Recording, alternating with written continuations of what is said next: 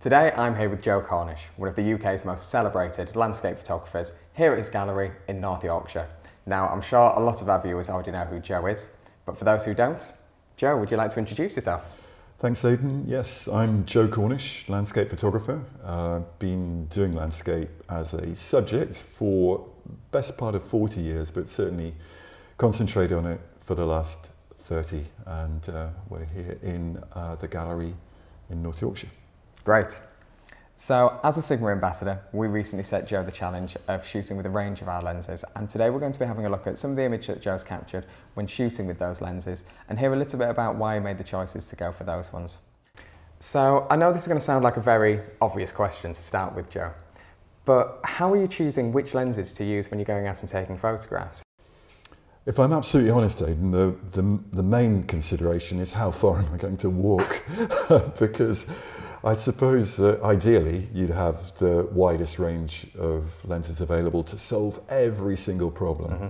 However, the reality is that if you're going to walk, say, 3, 4, 5 miles or more, you want to use a relatively lightweight outfit. Yep. Whereas if you're not too far from the car, you've got a specific site in mind, or maybe it's some woodland where you get straight into it from a nearby road or lay-by, then you can probably carry everything. But certainly going up and downhill, its weight is the main consideration. So at the moment, the range of lenses that I've selected for this exercise are a 24 f2, a 35 f2, an 85, a 1.4, and then 2 zooms. So there's a 24 to 70. Okay. 2.8 and a 150 to 600, which might be a bit of a surprise, but the two of them together, I would sometimes take out only and no primes. Yep. Other times I would take out just the primes, and sometimes the primes and the shorter zoom. So the first image that we've got here was shot on the 24mm, is that correct? It is, yes, 24 f2 contemporary. Yeah, and it's great. It's really interesting, this, because for me this is quite an intimate kind of shot of the landscape. So usually you'd associate 24mm lenses with quite, wide, expansive landscapes, whereas this is one of the smaller details within the landscape. I think that what's important to remember is that every picture is a battle of some kind with perspective. Mm-hmm. So there's a number of reasons why that focal length was chosen for this image, even though there's no sky, there's no wider landscape at all. It's just really to do with feeling immersed in this place. And what the wide angle lens allows you to do is to get over things, literally physically as well, and include them, as well as, in this case, the waterfall beyond the big rock slabs. So it's a matter of feeling, but ultimately about the framing that worked best for this subject matter. And by the way, this might sound surprising, but I almost never shoot with anything wider than 24, or if I'm working with a larger format, anything the equivalent. So with 35, which I shoot a lot, 35mm format, which this is, the 24 is the widest I want to go. And the reason for that is that generally the 24 represents a kind of threshold that anything beyond that, you really start to feel the wide angle of the perspective stretching the space too much. Okay. So for me, it's a natural kind of starting point in the wide angle range. I wouldn't generally go wider than that. Okay. And is that simply that when you're shooting with a much wider angle lens, it's giving you that sense of distortion within the image, whether it's an over-exaggerated foreground, for example, and you're trying to keep things a little bit more true to life, perhaps? You could say that, yes. It's to do with exaggeration, to do with the fact that a super wide, it announces itself, as we sometimes say, rather too much. And so the beauty of using this, I'd like to think you wouldn't necessarily know if you looked at that picture that it was shot with a wide. It just looks vaguely wide, maybe. Yeah. It's the one other thing one point that's really worth making there with the 24 is that inherently there's a lot of depth of field at this point too. So with a picture like this, which is so much about texture, it's possible to get a kind of continuum of detail from the very closest elements to the more distant waterfall, in spite of the fact that the focus point is actually in the middle here around the crown of the rocks. Okay. So what's quite interesting is if we move on to the next image now, it's been shot with the same lens, but we go from something which is very kind of intimate, looking at more of a vignette within the landscape, something which again is a lot more expansive, so maybe something a little bit more in line with what people would traditionally think of with your landscape photography. So very different. This is a much more obviously wide-angle perspective as well, and perhaps it's right at the limit of what I would regard as acceptable in that respect. But I will only use the wide-angle lens or in ways which I feel lend themselves to the space. Mm-hmm. And in this case, if you look at these kind of linear elements that echo each other coming in from the edge, there's a kind of convergence role that they're playing. Okay. And that with the less wide lens, because I did look at this with a less wide lens, there's less energy right. to the perspective. And in fact, I did make a version that didn't work as well with a narrower lens, but this, I felt that the feeling of movement, motion, which is enhanced too by the long exposure, because the clouds are moving mm-hmm. in this picture, helps to create a dynamic that is basically at the heart of why this picture does work for me. So I believe the next image that you've got was shot on the 35mm lens, and for me this one also conveys that sense of place really strongly. So we see so many, I suppose, chocolate box shots of Scotland with beautiful blue skies, but what we have here is something which is very moody, very dramatic, but also shows the changeability within the landscape as well. So it's a very recognisable spot, it must be said, so nothing very original about the location, but I do like this composition, and I think it's important to remember too that weather is weather, you know, wherever you are, you have to face it as it is. So the question for the photographer on any given moment is, can I make a picture that conveys something, a feeling or an idea or a mood in those circumstances. Here the sky was quite sort of soft, in not much detail or texture in it, and at the same time it's one of those sort of fairly foggy-ish but not really well described fog, so not the easiest of situations to work in, but nevertheless it's still an incredible location. And in the middle of winter, just a little bit of snow on the tops. Mm-hmm. It's never going to be a sort of crowd-pleasing image, but does it convey something about what Glencoe is like? I think it does. Yeah, I think it's got that real sense of authenticity. And actually, I think the fact that it's shot with a 35mm lens, which is fairly close to what we're seeing with the human eye, kind of works with that as well. Mm. And how did you find the lens perform in the inclement weather as well? Well, one of the great things about all of these new lenses is that they seem to have very weather protection. Let's put it this way: I've worked them in the rain and had no issues at all. So, I mean, the issues are the usual issues you have with rain, which is getting raindrops on the lens, and that's part of all part of the fun of being out in all weathers. The rain was coming and going on this particular day. Mm-hmm. I almost always carry a brolly with me, even if it's sunny, because brollies can be really useful actually when it's sunny. So yeah, they come in handy, that's for sure. But yeah, I don't want to ever have to worry about the equipment when I'm shooting. Yeah, and I suppose with landscape photography, a lot of the time, the best light that you're getting is when you've either got bad weather on the way or bad weather going as well. Definitely. Those edges of weather systems are when the most dramatic conditions occur for sure. Yeah, you want to be able to tackle them when you can. Rain in particular, I absolutely love rain. That might sound strange, but I love especially being on the edge of it. I love seeing rain falling in the landscape, particularly in these wonderful waves. And it just, to me, it's so archetypically British or maybe Northern European to see that kind of weather. And it animates the landscape, brings it to life. Brilliant. So what have we got next? Okay, so same lens, but a very different environment and very different lighting conditions as well. So we've kind of gone from very soft, overcast lighting to something which is a lot harder with the contrast within this landscape as well, and a different time of day as well. Believe it or not, I actually used an umbrella in this picture. Oh, really? Yeah, as a flag to keep the sun out of the lens. Although I must say the optical characteristic of this lens is really, really good in terms of flare. Okay. But I'm just so much in the habit of trying to keep the sun out of the lens wherever possible to maximise image quality, and that was the case here. I suppose that's all kind of the process as well with it. And do you find these lenses, I mean, the I-series lenses have got that lovely metal build, the very tactile manual aperture rings. Do you feel that feeds into the process as well for you and kind of informs the photography? Well, it does, and I think after all, most of my photography is actually done on a tripod.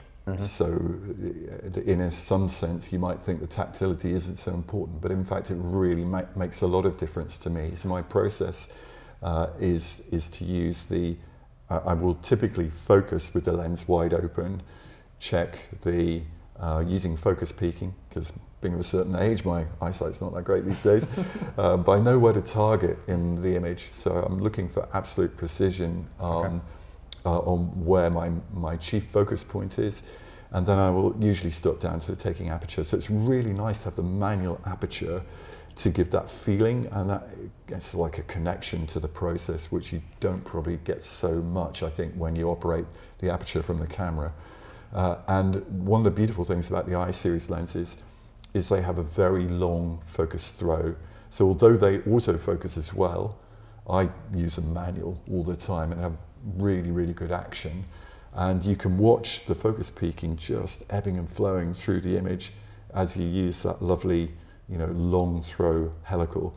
So they're beautiful lenses to use from a physical, tactile point of view. It's really interesting as well, I suppose the contrast between, you've got these very graphical lines with the rays of light, but then you've got quite skeletal shapes with the trees as well, which is quite fascinating, looking at how they react with one another. I'd like to think that the pictures that are good have contradictions in them. Sometimes they're like emotional contradictions or contrasts, which, and I think there's like a warmth to the light for sure here as well. It's shot on a winter day, short winter day. The sun is relatively low in the sky. There's a warmth from probably the dust in the air as well. But actually, you could say some of those shapes and forms are quite sort of threatening, and that therein lies some of the contradiction. Even there's a slightly serpentine quality about this tree in the foreground. Absolutely, yeah. So yeah, but I like pictures that ask questions. Okay, so let's take a look at the next image. And what was this one shot on lens-wise? It's the 85mm f 1.4 art. Okay. So that's quite interesting. That's quite a big jump from 35mm to 85. I know a lot of people would have a 50mm in there in the middle as well. And of course, traditionally, a portrait lens is what people associate an 85mm f1.4 with.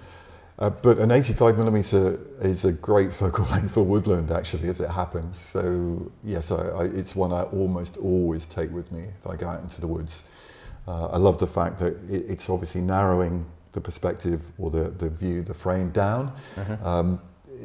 The fact that it's a 1.4 is a bonus, really. It isn't that I would necessarily shoot with a 1.4 that often, but this particular lens is remarkably compact for such a fast lens, I have to say, and that's really nice. Yeah. It's also got a manual aperture ring and lovely long throw focusing as well.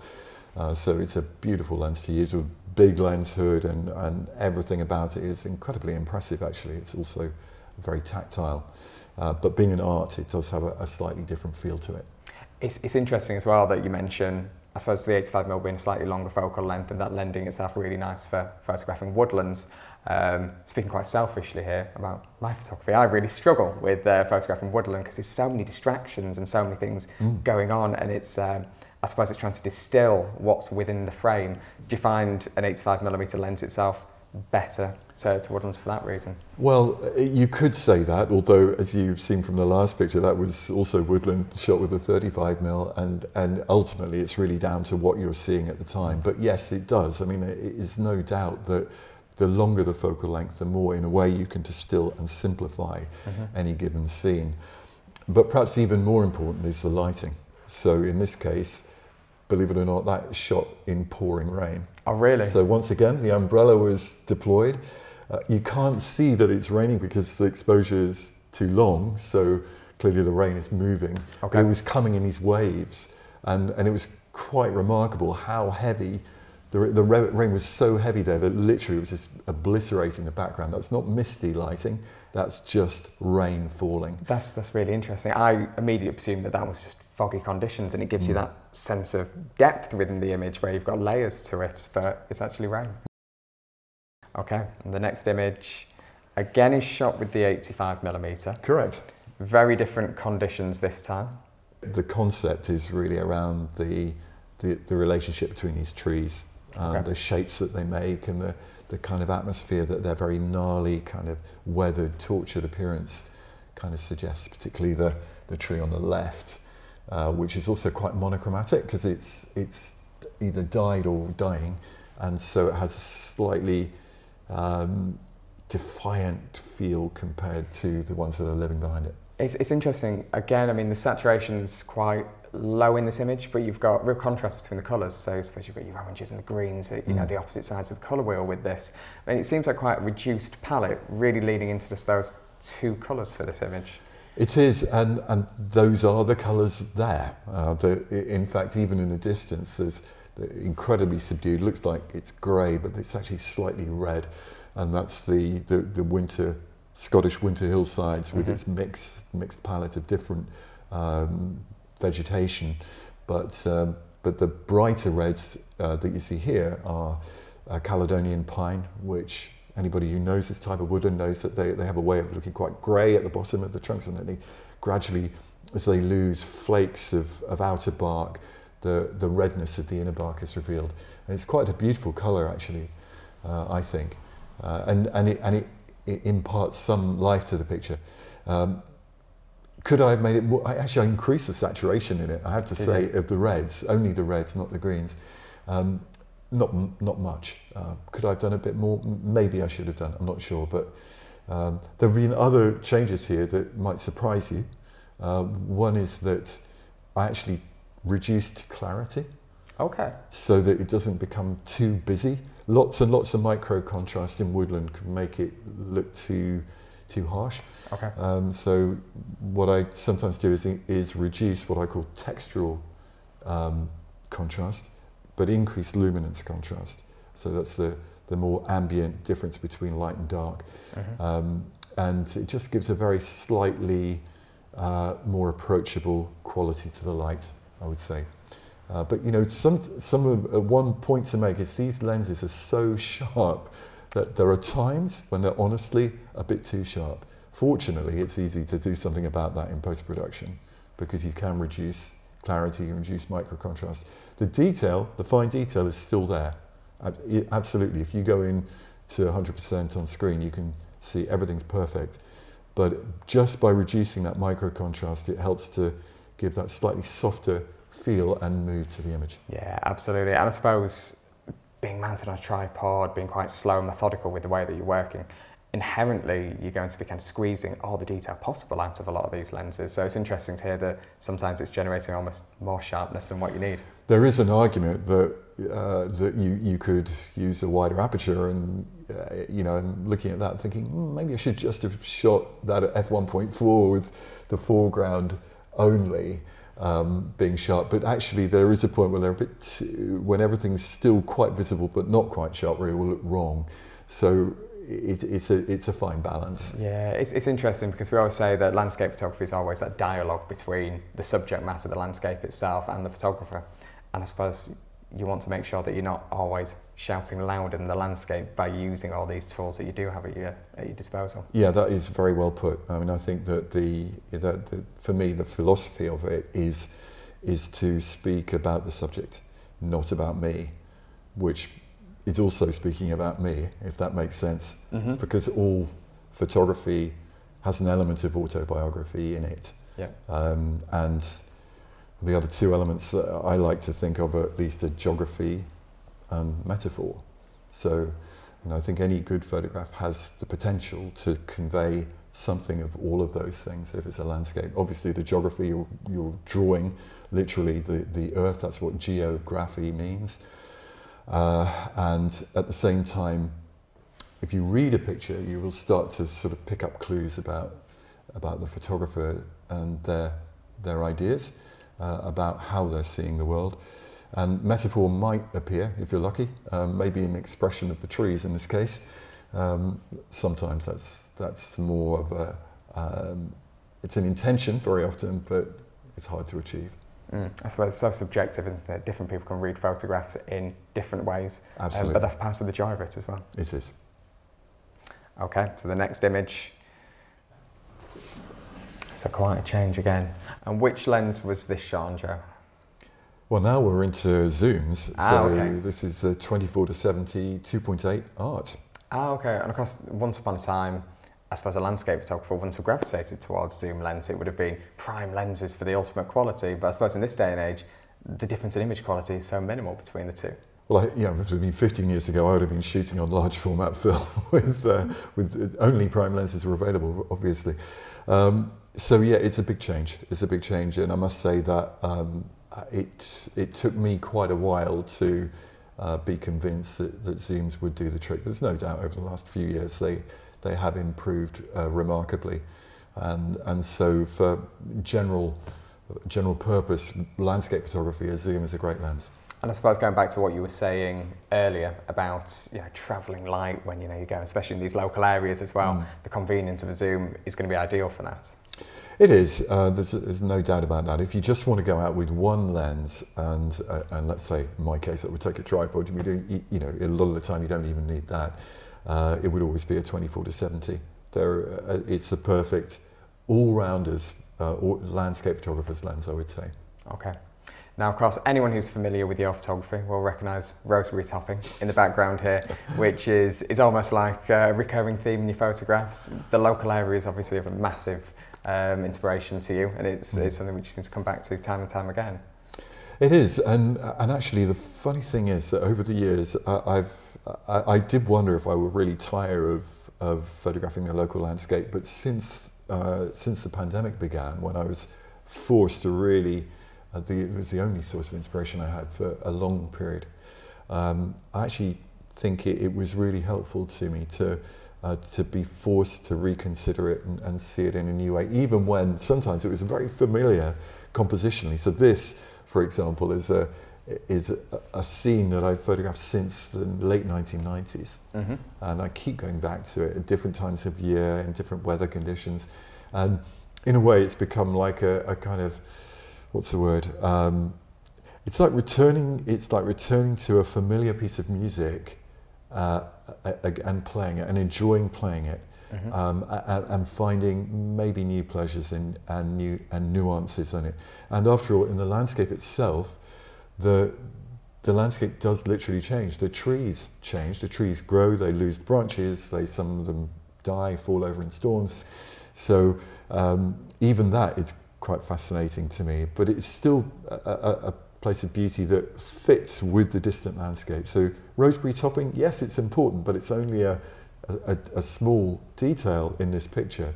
But for me, what I love about it most is the central larch with its lovely sinuous branches, which to me have a very graceful and harmonious quality.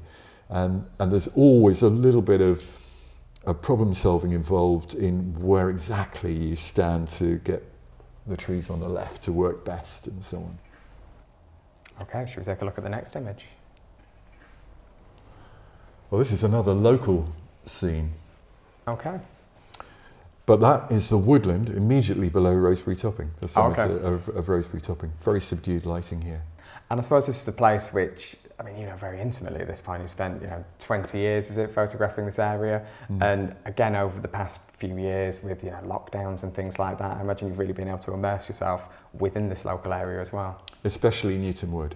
And I would say that of all the places that have meant the most to me over the last few years, this is it. I've spent, months of my life now walking through this place.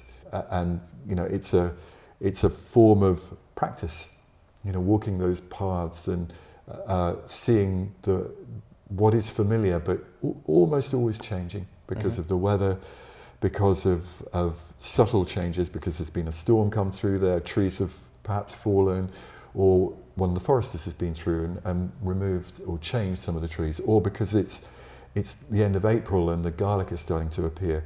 There's so many little subtle changes that are so much part of our seasonal world in the UK that can be enjoyed there. And I suppose this picture is one of those, because it's towards the end of October, the bracken is turning.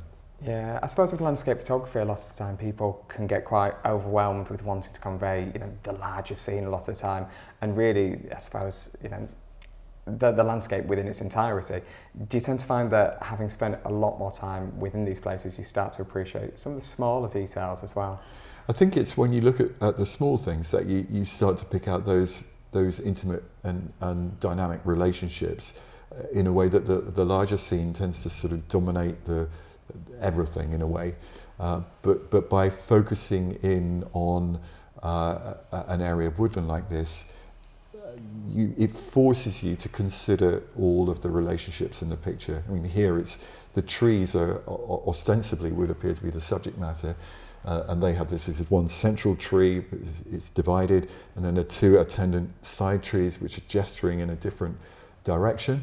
But also the texture of the bracken as it starts to fade back into the earth in the autumn is very important. Slightly moving with the breeze running through it. One more thing I wanted to point out, though, that's important, and this is more of a general woodland consideration, is that this focal length, and I forget the exact focal length, it's shot with a 24-70, but it's at the wider end. Could be 28, let's say. Is that I've deliberately avoided including any sky. So there's a few areas that are brighter here, but they represent distant landscape. It's actually looking down somewhat. So distant landscape is open up in the distance. And tracked highlights can be very destructive to how a picture reads. So being able to contain the light with a picture like this emphasizes certainly the sense of intimacy, but it keeps the attention on the foreground. That's the most important thing. Okay, so let's have a look at the final images shot with the final lens. And I know that these ones have been shot with the 150 to 600mm DGDN sports lens, which may come as a bit of a surprise to some people who might not think telephoto zoom lenses are going to be used that commonly for landscape photography. Well, I must be honest that I was really interested in it initially because I know that I'll be in I hope to be in the Arctic later this year, so wildlife was what I was thinking of. But in point of fact, the more I thought about it, well, I wanted to try the lens out in the landscape, and I have used long lenses happily, successfully before. And I must say that that for the location that these two pictures were made, it's at Fountains Abbey. In North Yorkshire near Ripon. The landscape itself is not flat, but sort of quite rolling, quite gentle. And so if you want to avoid the sky and just focus on texture, you need a pretty long lens, otherwise it's difficult to avoid it. So yeah, I was really surprised at the more I carried around with me. It's quite a big lens, but it's not overwhelmingly heavy. The more I found myself looking like this, down this sort of very narrow and thinking, oh, that's really, really interesting. And so you start to tune into that way of thinking. And so the examples here, I think this one is actually at 600mm focal length, which of course, I wasn't using that all the time, but yeah, this is a very, very long focal length indeed. And it's actually looking from the deer park into the water garden area of the Abbey, where the river Skeller. So this is quite a significant distance from the lens. And this view, it sounds like it wouldn't be possible through summer because the octagon will be obscured by the trees at that point. Exactly, or even spring and autumn as well. So there's other things you can do then, but actually, to me, the trees. In fact, this is possibly a good moment to go on to the very last picture. But trees, when they don't have any canopy, have something quite magical as well. So on that note, whoops, there we go. So it's the last picture, which is also from Fountains Abbey, Studley Royal, this time in the deer park itself. And this is interesting because this one's called Chattering Neighbours, isn't it? And I mentioned before, for me, this image, it's got quite a sense of like dance or something like that with a kind of twisting movement. You've got the tree on the right there. There's a lot of movement, isn't there? I mean, I always think it's interesting to imagine trees. If you could time-lapse trees over 50 to 100 years, which obviously we can't, not in our lifetimes anyway, you'd see them literally moving, you know, and they, as they grow and they shimmer around, and they do dance. So, so it's as if they're often held, especially when you see them in relation to one another, in a kind of slow motion form of dance. It's backlit.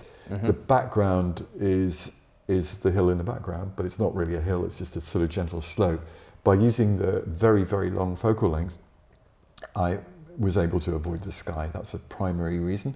I was also able to juxtapose these trees much closer to one another than I could have done if I was closer, where this sweet chestnut on the right would have been really, really dominant, and the beech in the background would have been pushed back quite a lot. So by literally moving away from them, I was able to bring them together in the same I suppose it brings them onto a slightly more even keel, and you can see the dialogue between them. I think what's really nice with this one as well is that kind of warm light that we're getting in the top left as well, which is slowly kind of coming through, but it's quite a subdued palette on this one again. It is, and it has made me, I think one of the things I always feel about printing is that you do need to live with pictures to really know how they work and whether they have achieved a kind of life of their own, if that makes sense. And I think this one is a little bit too subdued. So I would probably, if I were to print it again, I'd probably push the red saturation up a bit. Whereas as it was, I did quite a few local adjustments, mainly darkening just the foreground here. And there's a little bit more texture given to the tree on the right, because that's some lovely detail in the bark. And actually subdued the beech in the background with a little bit of minus clarity, but then the background lighting is early morning sunlight. And although I think it's probably quite a truthful reflection of what the light was like, I think the print needs a bit more depth, and I think that would come from colour here. Yeah, it's great to see landscapes being shot with a longer focal length as well. And I suppose one of the things I wanted to ask is, you know, using a longer focal length, do you use this as a tool to help you, express something different? I mean, a lot of photographers are going to gravitate towards the ultra wides for it, but this is the other end of the spectrum. Yeah, I think it does. I mean, for me, sometimes it's just about problem solving. How do you make a picture which defines very, very clearly, avoids the sky? Let's say this is one of the great virtues of the long lens, but also that it encourages you to think differently. You can place things that would otherwise be quite far apart very close together, for example, by changing your perspective and by moving backwards and then compressing them together. The term compression is often used in relation to long lenses, and it is a true consideration. I'd love to ask you the question, what would you say is the best lens for landscape photography? But of course there's no answer to that. It all depends on what your subject asks for, what you're wanting to communicate, and lots of different variables. That's true. There is definitely no answer. But you could ask me, well, if you could only take out one lens, what would it be? And I probably wouldn't really be able to tell you. But I could, if you said two, I could probably, I don't know, maybe I could. 25, 24, 25, 28, I would need, I think, and then probably a sort of somewhere like 50 to 85. But I would struggle to know exactly which one.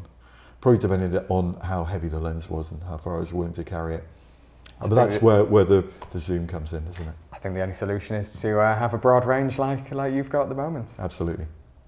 Brilliant. Well, thank you very much for that, Joe. That's been really exciting, really insightful as well. I'd highly recommend anyone to come visit the gallery as well in Northallerton, and of course your exhibition that you've got coming up. At Fountains Abbey. Thanks, Aidan. Yeah, nice to be able to promote that. It's on until the end of October, so very excited about that. I'm very happy that's going to be happening at last after all of these delays from COVID. I just did want to say briefly that the gallery here in Northallerton, it's not just about me. In fact, it really isn't about me. It's a community gallery. I've got 1 or 2 pictures up, but lots of great work by some wonderful photographers and artists in the gallery. And we regard it as a very friendly place for anybody to come, so we always welcome photographers here, obviously. Yeah, it's a great creative hub, isn't it? It is. Lovely. Well, thanks again for having us in. And of course, if anyone does have any questions about any of the products that we've discussed on today's video, please feel free to check them out on our website, and we'll look forward to seeing you again on the next video.